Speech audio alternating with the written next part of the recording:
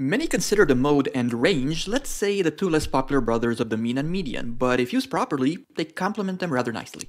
The mode is simply the value that occurs most often in a dataset. Let's say we have a dataset that consists of the following numbers: 6, 2, 3, 3, 5, 7. To determine what the mode is, it helps if we order them from lowest to highest as follows: 2, 3, 3, 5, 6, 7. As we can see, the mode is 3, the only value that appears twice in our string. But what if we eliminate one of those 3's? In that case, the string becomes 2, 3, 5, 6, 7.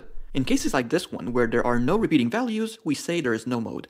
What if instead of eliminating one of the 3's, we add a 7 to the original string, which becomes 2, 3, 3, 5, 6, 7, 7. In this case, there are two modes, 3 and 7, so we call this dataset bimodal, and if there are more than 2, the dataset is called multimodal.